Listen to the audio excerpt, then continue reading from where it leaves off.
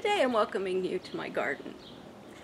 Kale rocks, but I think it's too tough to eat in a salad unless you pick it young. I've been gardening for 30 years, and I don't know why it's taken me 29 of those years to discover growing kale like this. One packet of seeds gives us kale for our salads daily for 3 months. And while I'm on the topic of salads, I've compiled a few of my favorite dressings into an ebook. If you scroll down to the description box, you'll find a link where you can download it for free. So please check it out.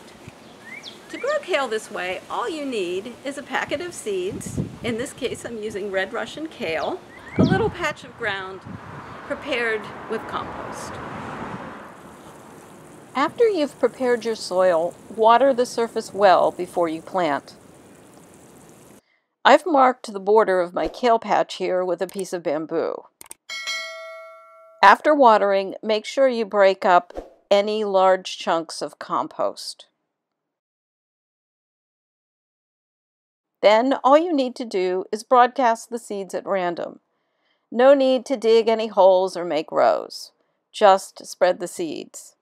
And they're fine just resting on the top of the soil.